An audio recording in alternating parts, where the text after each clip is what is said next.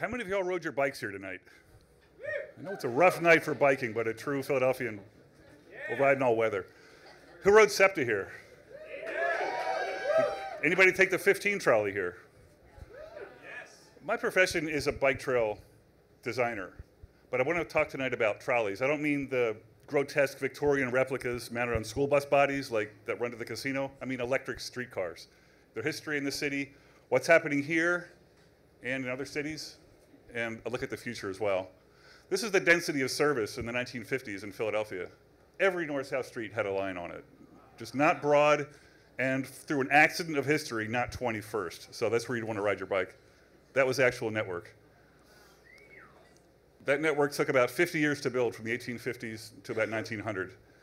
Now, what ran on those rails? That changed over time. Started off with horse. They tried steam, called steam dummies, that were not very successful. They had cable cars on Columbia Avenue, 7th Street down to McKean, and on Market Street as well. And finally the electric. And the difference in time between that top left and this was only 40 years. There was some amazing technology that happened in that time. And these things ruled Philadelphia for about 50 years. There were 2,700 of them. There were 633 miles of rail, which if you put end to end would stretch from here to Indianapolis. You can't drive that in 10 hours. There was a problem in 1955 when National City Lines was invited in by the board of directors of Philadelphia Transportation Company. In some cities, NCL bought their way in. Here they were invited in. And who is NCL? It's a pretty innocuous name, National City Lines. That was NCL. And they went around the country dismantling electric systems. And they eventually paid $1 in fines when this was brought up. There's actually a face. This was Douglas Pratt. He came from Baltimore, where he had just decimated that system. He was a roving resume.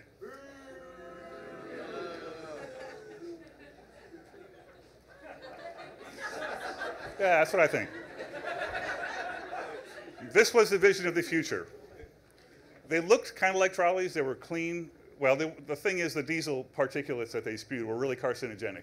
And also the capacity was so small in these things that the lines that previously had no problem or were having problems just maintaining them.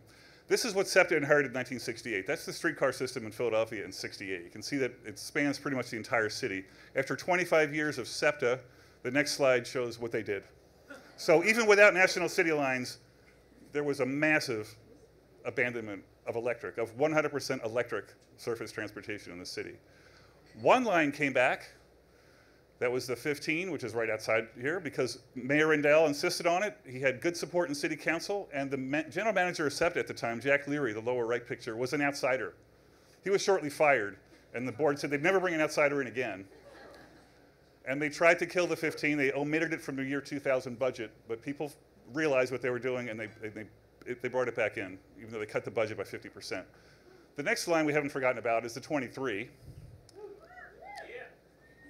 End to end. Two lists right there. One is of cities that are building streetcar lines, actually raising the money, going for scarce federal funding, and there's one city on the list that is still trying to pave over them. This is 2006. That's a 1947 Streamliner. They'd sell them for $1,200, but it cost more than that just to put it on a flatbed, so there were a lot of them just destroyed. They had about 200 of them. And these are actually the exact same units. I took the photos on the left, the top one on Baltimore Avenue and the bottom on Erie Avenue in the 80s. And in the 90s, that's the exact same unit on the West Coast.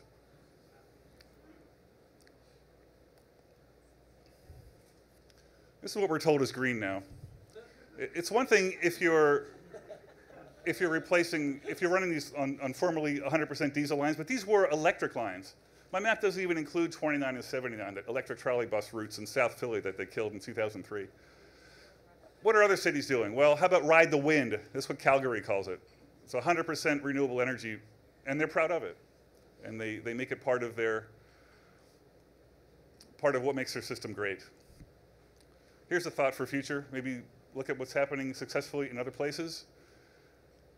'Cause I think Philadelphia deserves better.